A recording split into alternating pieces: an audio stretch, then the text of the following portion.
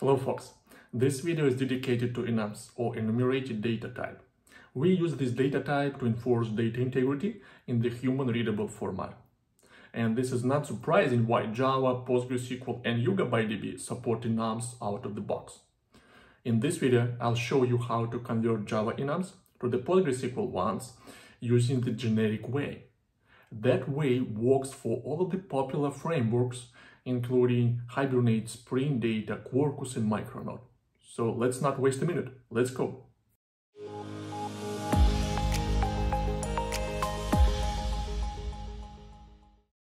Alright folks, let me show you what I've already prepared for our experiments.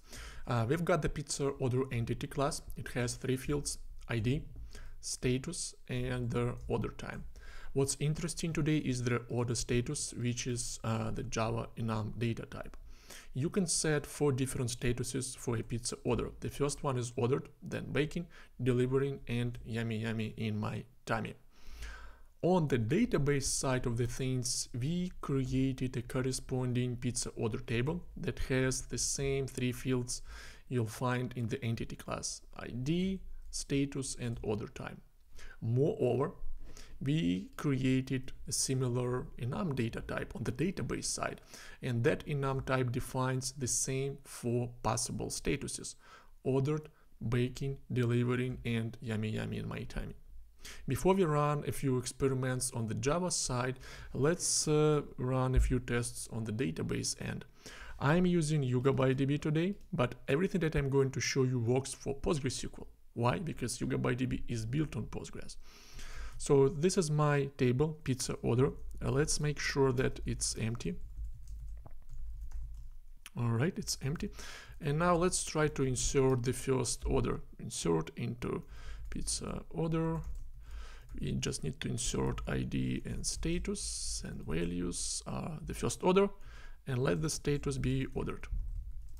Okay, wonderful. Everything is here. And there, as you can see, I was inserting this enum data type using the textual representation.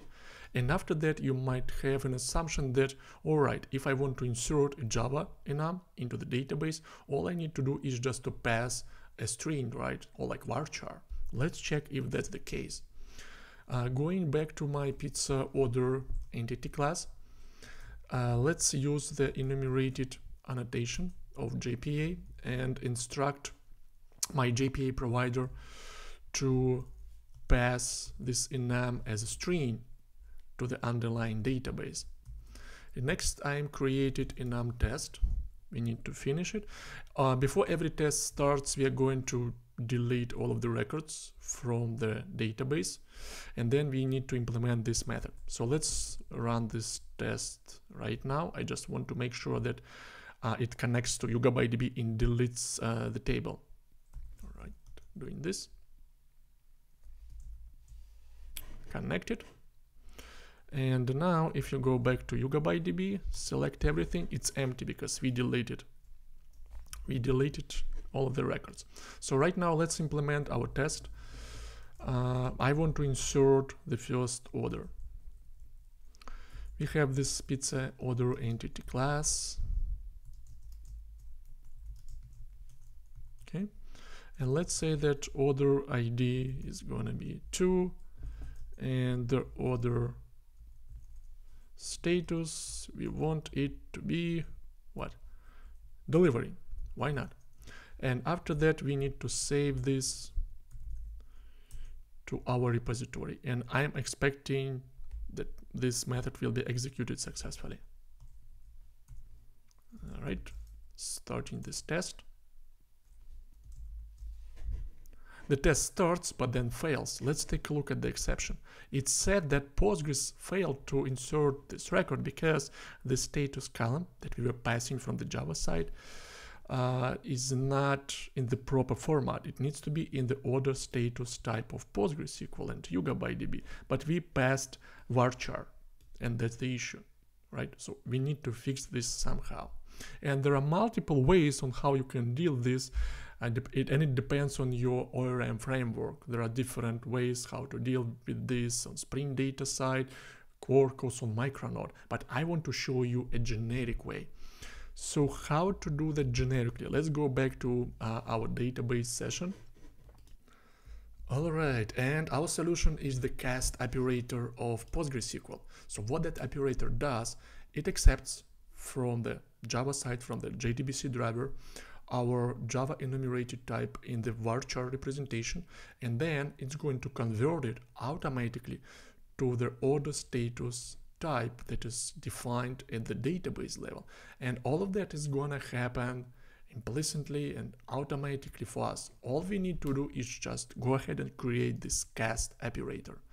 So the operator is created, and now let's give another try to our test that failed before. Starting the test.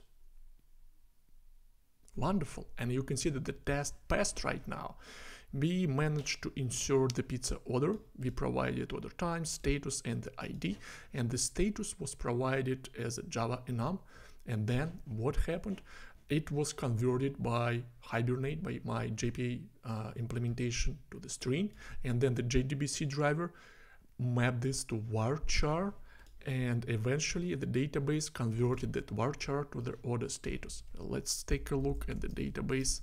Once again, I want to make sure that the order is there. Yep, it's here, and all is fine. It's stored as delivering, exactly as we requested on the Java side. All right, now you know how to convert Java enums to the PostgreSQL and YugabyteDB enumerated data type. And I've got a few action items for you. First, in the description of this video, you will find an article that explains how to use this way of conversion for your favorite framework, let it be Spring Data, Micronaut, Quarkus, or even plain JDBC API. And second, if you find this information useful, don't forget to like this video and subscribe to this channel to get notified about the future content on the topic of distributed SQL.